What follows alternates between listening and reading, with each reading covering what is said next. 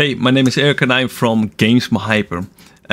Today, let's look at the Ragdoll system. And the Ragdoll system is really cool because it collapses a character, but it works on humanoid characters, but also on any other creature that has a skeleton.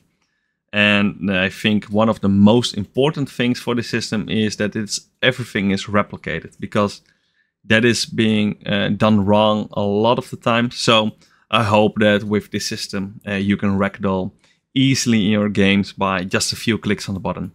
Let's check it out. When we open up the Ragdoll project, we see this demo map right here. And the first thing what you'll notice is this settings section. And the core of this is that you can add a Ragdoll component to any skeleton creature, so a character. So we have this pawn here, it is an example character, this Ragdoll. We open it up, and as you see right here, it has a Ragdoll component. And the Ragdoll component, on it, you are able to call events.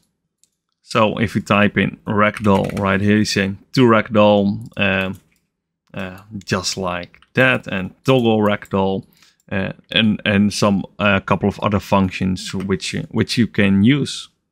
So let's check out how the ragdolling actually looks like. So I will press play from here in this project. And it says press U to ragdoll.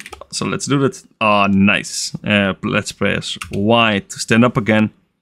Perfect. And this one is standing up from the front. You can also stand up from the back. It just depends on how the character falls.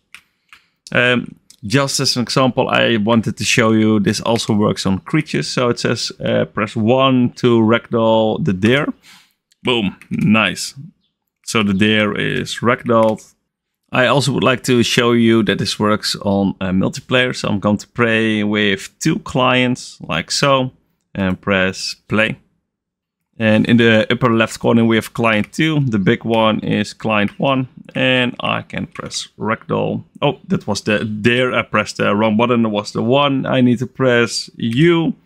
So now the character is collapsing, and you see that also on the other character. To make sure your character is ready for the ragdolling, only a small couple of things need to be set up. And that is preparing the skeletal mesh, specifically the physics assets, to make sure there's a correct orientation.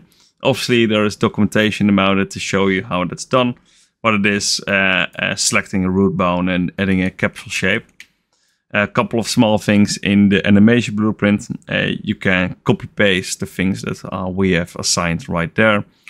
And in animations, you are able to say notified to say, hey, for when the character is able to be controlled again for the input, because obviously the controls will be disabled when you are standing up. And then it's all ready for use. So then you just call serve the ragdoll and everything will function correctly. Hope you like it. Let me know what you think of it, and I hope you have a nice day. Congrats, you have reached the end of this video. And of course, always feel free to reach out. For instance, in the comments below via Discord or mail. And don't forget to check out our website and Discord. I'm happy to talk to you there. Have a nice day. Bye.